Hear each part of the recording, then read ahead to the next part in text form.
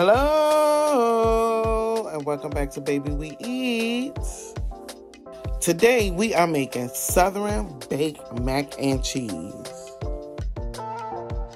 For our ingredients, we have macaroni, butter, flour, evaporated milk, half and half, onion powder, garlic powder, CREOLE seasoning, cayenne pepper, mozzarella cheese, mild cheddar cheese, and COLBY jack cheese, and salt and pepper to taste. Here I'm showing you my cheese grater. You could get this off of Amazon, and I'm going to grate my cheese. Here my macaroni is done. I have drained it from its water. I'm going to put it in a dish, and then I'm going to add some butter, and I'm going to set it aside. I added the butter so that my macaroni will not stick together. In a skillet, you want to add your butter, and you want to melt your butter, and you want to whisk in your flour. You want to continue whisking until flour is fully mixed with your butter. Then you want to cook it for about a minute to get rid of the flour taste.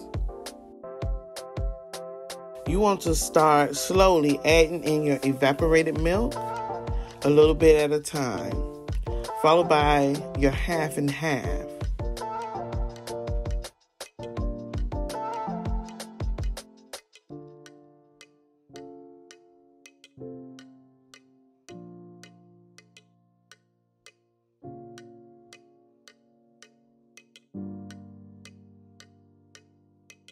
You do not want the mixture to form any lumps. You want to simmer for about 3 to 5 minutes until your mixture thickens slightly. Here I am mixing. My flour and milk mixture has begun to start thickening. Here I'm adding in my garlic powder, 2 teaspoons. I'm adding in a little bit of cayenne pepper, a little bit of onion powder, and a little bit of paprika. And I added in a little bit of CREOLE seasoning. And then I added some salt. And as I was adding my seasonings, I was tasting. You do not want to over salt your mixture. And here I added my pepper, and I'm mixing that in. Now I'm beginning to add my cheese a little bit at a time.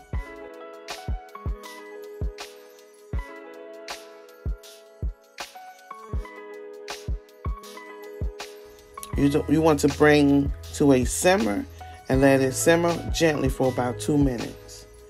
You stir in the cheese and reserve some of the cheese for toppings later. You want to add and continue to stir until everything is melted evenly and combined. And you want to make sure that it's smooth. You want to add salt and pepper to taste. Here you can see that my mixture is soft and it's thick how I want it. I don't want it too runny and I don't want it too thick. So now I'm adding my cheese to my cooked macaroni, and I'm going to mix in my cheese sauce evenly.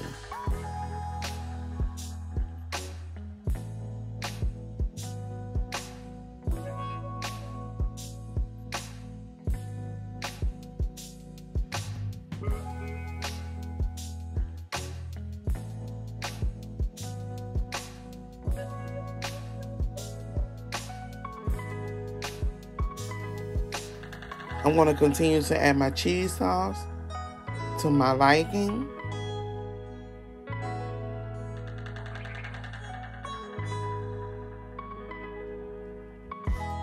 Okay, I'm done adding my cheese sauce. I added some shredded cheese throughout my macaroni and cheese. That's how I like mine. If you don't like it for yours, you don't have to add it. I'm just showing you how I make my macaroni and cheese.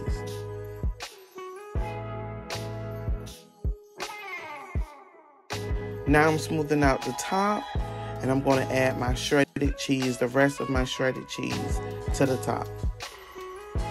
I added a little paprika. I'm continuing to add my shredded cheese.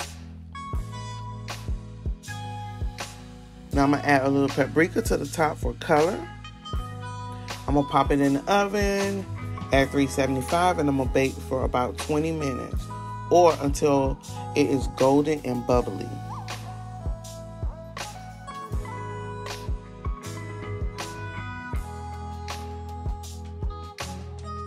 Here my macaroni and cheese is out.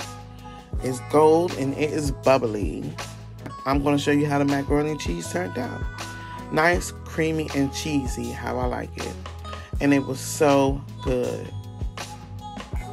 We have made Southern baked mac and cheese.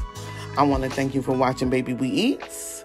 And don't forget to like, comment, and subscribe.